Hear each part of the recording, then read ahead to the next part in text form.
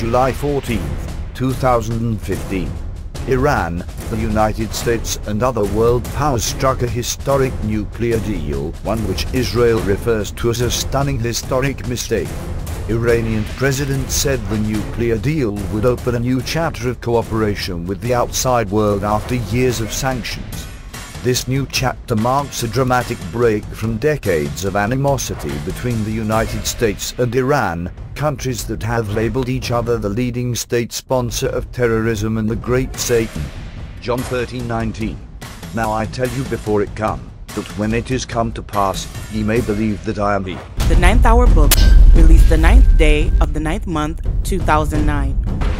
Page 164, new pages are being turned on the earth. A new chapter is about to unfold on the earth. What is unknown will not prevent the dramatic changes. They will be rapid and will have the drama of a new season or a sub-dispensation. 9th Hour book, page 49, chapter 6.